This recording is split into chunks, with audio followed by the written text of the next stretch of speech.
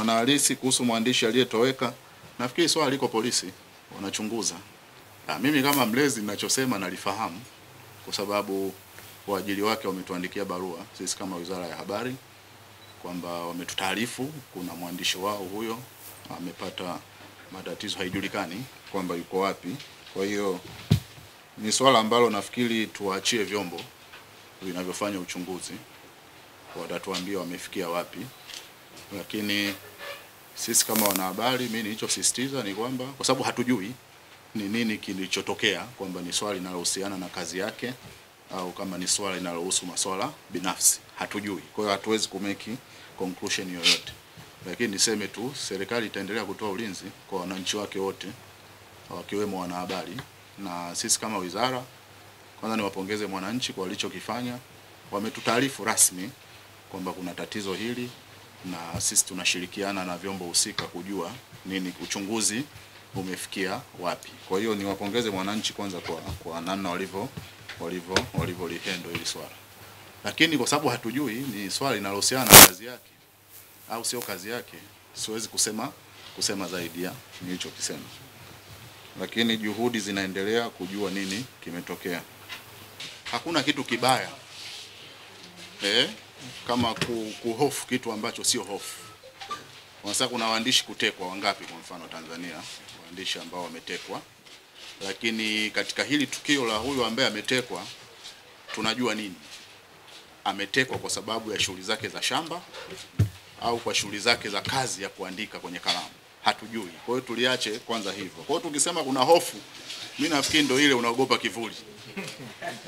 Yani kama unazungumzia sasa Tanzania kukiwa na hofu, Iraki itakuwaje? Afghanistan itakuwaje?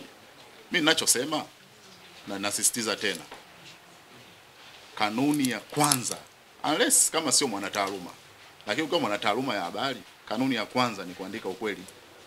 Na mara kadhaa sisi kama serikali, mtu akiandika ukweli tunaufanyia kazi. Nakumbuka hata Mheshimiwa Rais alipongeza gazeti la Jamhuri, Mheshimiwa Waziri Mkuu alipofumua swala la bandarini kule kwenye swala la mafuta. Sasa mtu unaponiambia waandishi tuna hofu ipi kwa mfano?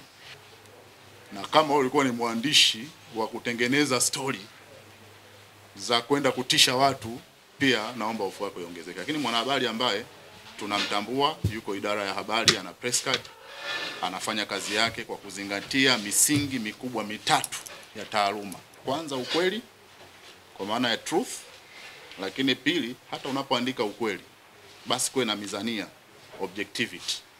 Lakini tatu fairness. Fairness ina maana nyingi katika taaluma ya habari. Kama ni mtoto amefanywa vitendo vibaya, usitaje jina lake. Kama ni pande zote mbili zinatuhumiwa, umebalance historia yako, mwandishi atakayefuata misingi iliyoainishwa katika ibara ya 19 ya mkataba nilioutaja hana haki ya kuwa na hofu.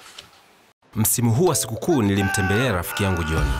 Mafuta yalikata njiani, ikabidi kusukuma gari. Nikiwa natoa pesa nilipe, kumbe malipo yameshafanyika. Chief vipi? Pesa ni M-Pesa. Alikuwa akilipa kila mara, kila sehemu. Ila safari hii nikapanga nimuoneshe. Wait alipofika na bili, ilikuwa ni time ya kutumia mkwanja wangu. Chief vipi? Pesa ni M-Pesa. Nilidhani mimi ndo mjanja, kumbe washikaji walinizidi kete. Lipa kwa M-Pesa kutoka mitandao yote na akaunti za benki upate zawadi za papo hapo. Pesa ni M-Pesa.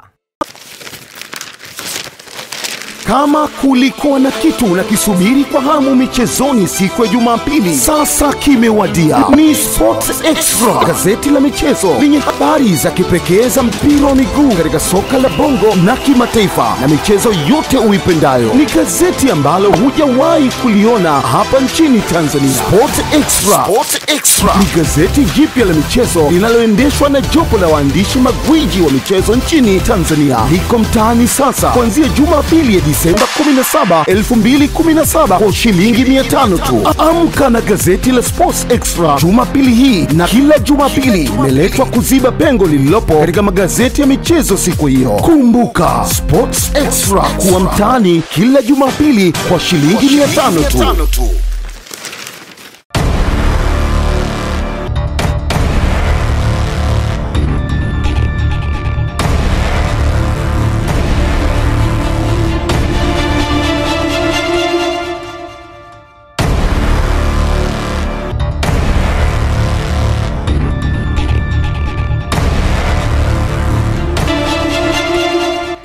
usipitwe na kila kinachotokea Tanzania, download app ya Global Publishers sasa.